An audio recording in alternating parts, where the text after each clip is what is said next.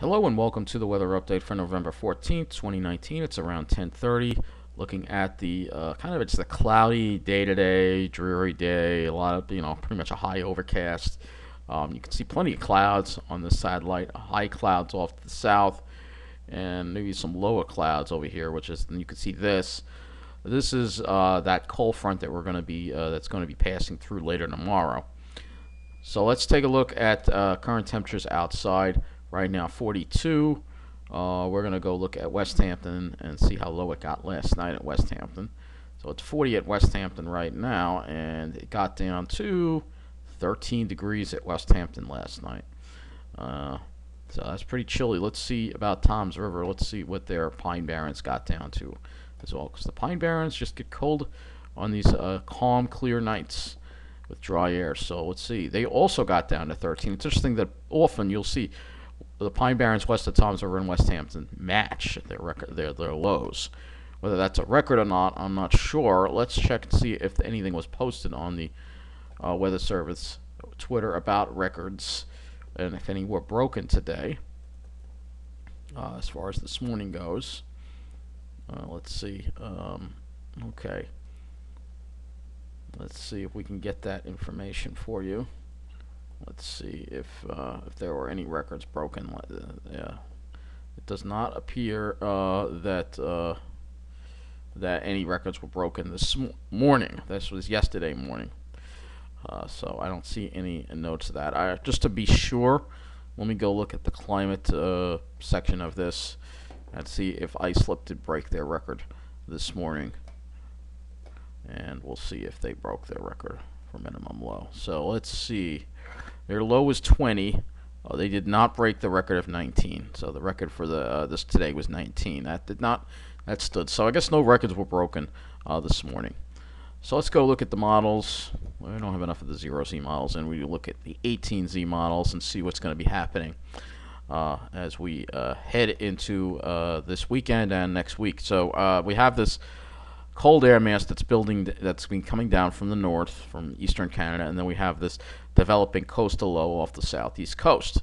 So what's going to happen here is this cold air mass, this really big cold high, is going to help to keep this coastal, possibly with some tropical characteristics, offshore. You can see how tight these isobars are. So there's going to be some really strong winds around the outer banks of North Carolina and offshore. This high builds, and this thing really just deepens quite a bit. Here we are into Sunday, and it's just deepening. Look, that 993 millibar low there. That's very deep.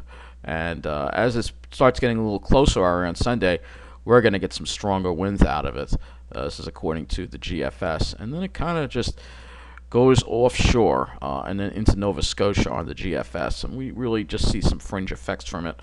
But this is pretty wrapped up, this low pressure system here, as it heads into Canada. And then we have a less amplified pattern into next week. So no really extreme cold weather. We do have some high pressure building in, and another system there, and then looking more of a zonal pattern here. And as we head into, so we're not going to really see any more of that really cold air after Saturday. It'll still be below normal though. So let's go and take a look and see what's going to be happening with our temperatures. You'll see that temperature trend also. So let's just back it up to tomorrow. So you'll see tomorrow we warm up close to 50 degrees, which is closer to average. But then we have this cold front come through, and this cold front is going to keep temperatures in the upper 30s for Saturday, which is well below normal. And for Sunday, you will see here that our temperatures are still cold. We're still only struggling to reach 40 degrees here. We're going to have a really strong northeasterly flow. And then for Monday, you will see, look at that, it's still well below normal, only in 30s. We start to see some recovery by Tuesday. Temperatures moderate into the upper 40s and low 50s, and then we're in the upper 40s for Wednesday. And Thursday, we cool down a little bit into the mid 40s. And Friday, we are, so you look at the general pattern.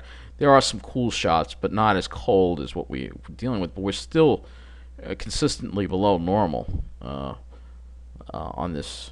You will see that we are still consistently below normal. It's not until maybe we get to the end of the period where there might be a little bit of warmth right around Thanksgiving, if that would verify. Of course, that's in the extreme long range as far as the temperatures go.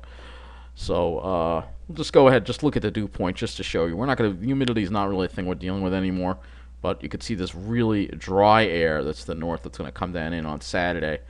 And this also shows the wind barbs nicely, which is why I like using it. You'll see that northeasterly flow there, which could, again, we could have some pretty strong wind gusts offshore with that, and just showing you that system. You can see it's all the moisture here with the to the right of this low. We have dew points that are close to 70, but luckily that doesn't come anywhere near us.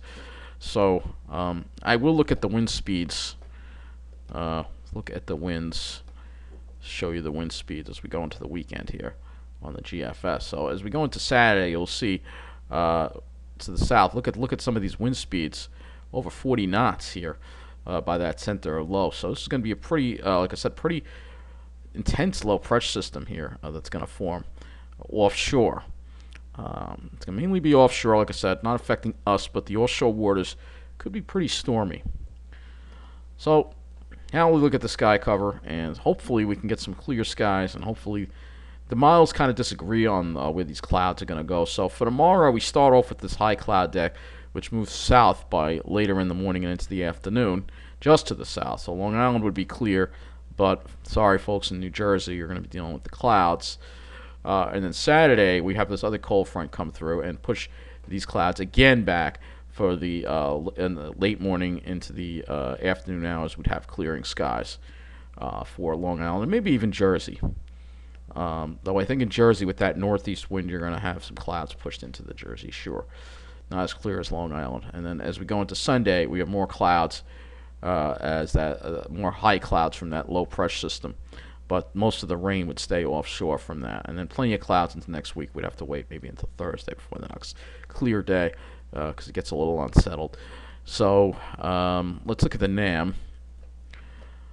Again, this is going to want to show me the 0Z, which I don't have enough of it in, so I'll just stick with the 18Z. So this is the NAM. All right, so the NAM keeps those clouds to the south of us, just to our south for tomorrow. So Long Island would have clear skies, but then the clouds roll back in the evening. And then here comes, you can clearly see that cold front there coming right from the north. That'll bring us into that really cold air again. And it looks like for Saturday, it would be clear for maybe even Jersey, but definitely Long Island. And then the clouds kind of start coming back into the picture as you head into Sunday. All right, that is the NAM. So Saturday looks good. It's going to be cold, but it looks sunny and nice skies. And even Friday we have nice skies, just warmer. Saturday, I think the skies will be a little nicer because obviously you're in the colder air mass. So let's go look at the windy.com site and see, take a look at this storm system, and will give us also a chance to look at the European model as well on here as well, as far as the cloud cover and stuff. So being that we're talking about cloud cover, let's start off with that. Okay, so here we are. Here is our area. Let me just pull that out a little bit more. Here is our area. So will we clear these clouds out for tomorrow? So this is 8 a.m. It looks like the Euro says the clouds get suppressed. So it looks like we'll have a clear day on Long Island, and maybe times where we'll get lucky. All right, then the clouds kind of roll back in on us in the evening. That cold front comes through. Let's see, does it push those clouds to the south? Here we are, 1 a.m., 5 a.m. Yep, the clouds are well to the south of us. So it seems to be an agreement that the clouds stay to the south. So that means Long Island will have a nice day for your Saturday and Friday too. So you'll have 2 nice sunny days. Then the clouds kind of start rolling back in on us as that system gets a little closer and just brushes our area. Looks like just with clouds.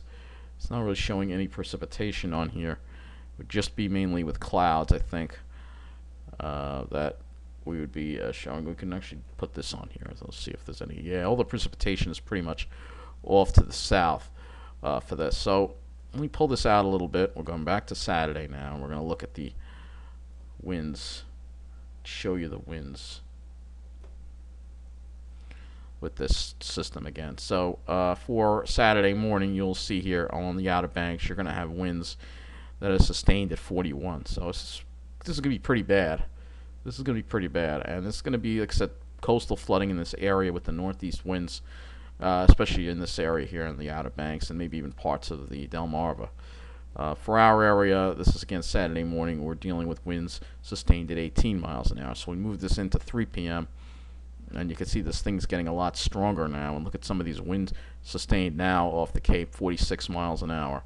And we're looking at sustained winds, and now even offshore of our areas, we have sustained winds at 32 miles an hour, right? Because you have the squeeze play between this high building and this low, so you have a tight pressure gradient. And we go into 9 p.m.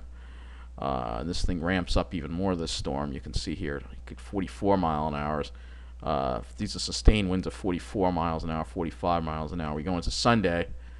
You can see it's a slow mover because it's got the high to the north that's suppressing it, so it's kind of trapped. Here's the circulation here. I don't know if the Hurricane Center is going to follow this thing or it's just going to be treated as an extratropical system, but it's definitely something that we're going to have to watch. But it looks like it stays offshore, and it's going to be more of a problem for Delmarva, maybe a little more with and especially the Cape, the eastern North Carolina area there, with some of these strong winds. And it's like I said, it's going to be an extended period of this, so they're going to be going through this for at least 48 hours, and then by Monday it's finally gone. Closest it comes to our area would be, I guess, Sunday night. All right, but we're looking at winds now. Let's go to wind gusts because this gets a lot more impressive now. So back this up to Saturday morning. All right, we're already dealing with wind gusts on Long Island Saturday morning. Saturday is going to be a windy day. Let me move this up here. We're going to be dealing with wind gusts 35 miles an hour because of this pressure gradient here, 35 miles an hour. But over the waters, we're dealing with wind gusts to 45. All right, 45 mile an hour wind gusts. We go into Saturday. You will see, look at this, it goes up to 67 miles an hour, off around 75. So there could be some hurricane force wind gusts right around the Cape Hatteras. So this is really bad news for them. As far as the water south of us, we're going to have it's going to be rough out there. Wind gusts 47. The problem is you got this strong wind, and especially on the Jersey Shore, could be some coastal flooding with that strong wind there, piling up the water. Here's the storm to the south again, staying to the south. Fortunately, like I said, it's pressed to the south. The worst of it is suppressed. Here we go. Here's Sunday. Again, it doesn't really have a tropical structure to it. It's more of an extratropical structure, but it could have some tropical characteristics or, some type of, hybrid. It's definitely getting some enhancement from the warm waters that are in this area. And you can see here 64 miles an hour winds. And here we go. Now we're in Sunday afternoon, and this is when I think we're going to see wind gusts offshore 42 miles an hour, more of an easterly flow, so there may be even some coastal flooding on the south shore that we'll have to watch out for on the east end. These are wind gusts. Let's go to Sunday night. Gets even closer. And this is when it's going to get at its closest. You can see part of the east end could have maybe some 40 mile an hour wind gusts. Let's go to Monday morning.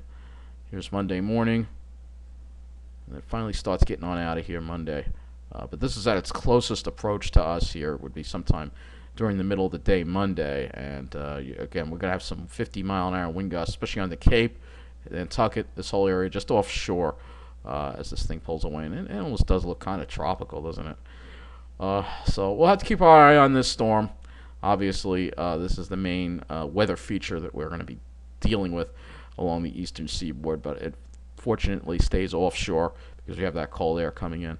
Otherwise, this could have been a pretty bad and potent nor'easter for our area, but we're still going to see some effects from it, as you see. So I'll keep you posted on that, and thank you for watching this weather update, and have a good night.